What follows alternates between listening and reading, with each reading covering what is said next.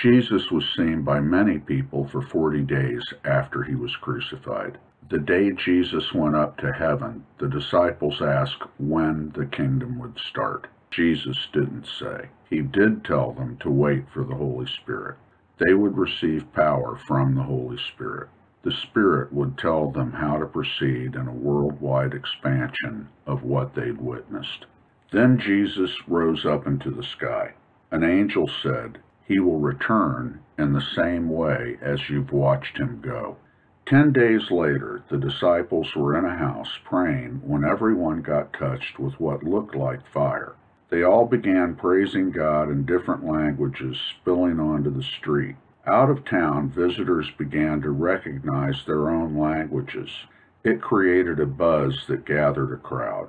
Peter addressed them with Joel's prophecies about the Holy Spirit coming in the final days, and that anyone who called on the name of the Lord would be saved from sin and death. The Super King came and went. He's coming back to take over officially. Anyone can join up before the judgment comes.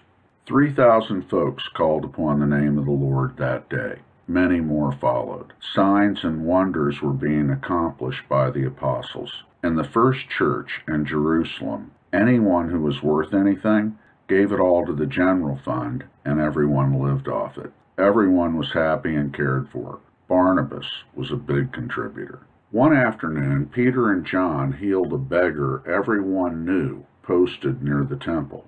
Peter announced, "Hey folks, don't look at us. It is the Jesus you crucified recently who is responsible. He is the fulfillment of God's promise to Abraham.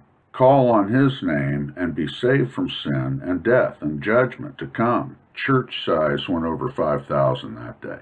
The apostles were brought before the same council Jesus saw. Peter told the council it was Jesus who they crucified doing all this. They warned Peter and let them go. The apostles found plenty of indication in the prophets they'd have resistance from the religious establishment, so they continued with joy. The apostles landed in jail again. An angel created a jailbreak.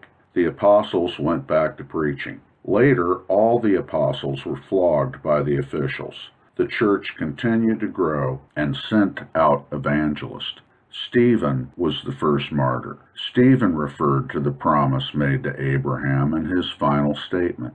He said Jesus was the fulfillment of that promise. They stoned him. A fellow named Saul held the coats for those throwing the stones. A full-scale purge began, and Saul was leading the charge against the apostles.